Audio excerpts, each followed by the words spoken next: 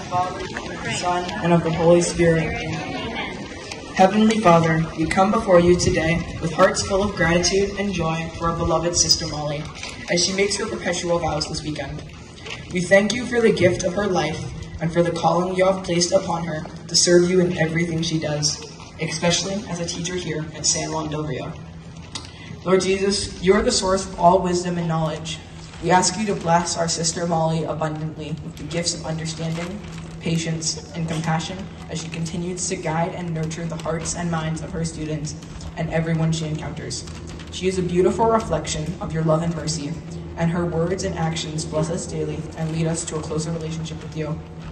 Holy Spirit, fill Sister Molly with your grace and strength, so that she may remain steadfast in her commitment to religious life. Mary, our Mother, we entrust Sister Molly to your loving care. As the model of perfect discipleship, guide her in her journey and intercede for her before your Son. Purity and total surrender to God's will. We ask all this through Jesus Christ, our Lord, who lives and reigns with you and the Holy Spirit, one God, forever and ever. Amen. Amen. Amen. The Father, the Son, and the Holy Spirit. Amen.